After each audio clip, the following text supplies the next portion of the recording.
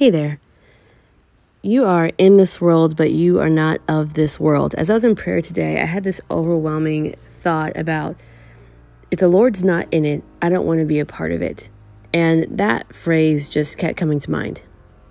I was seeing a flash of events that the world really celebrates, things that are lifetime accomplishments and really big deals that really have no eternal value.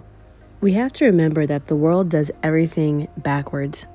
The things that would make us weak by the world's standards make us great in the Lord's eyes. As I was praying earlier, I saw a vision of a man's face really close to mine, so close that I could see every hair on his face. And I knew the Lord was reminding me that He counts every hair. He sees everything. He's not lacking or neglectful.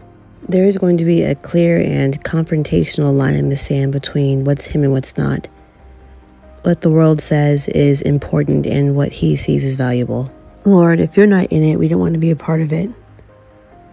Search our hearts, observe our ways, and pray that You would purify us, remove everything that's not like You, in Jesus' name.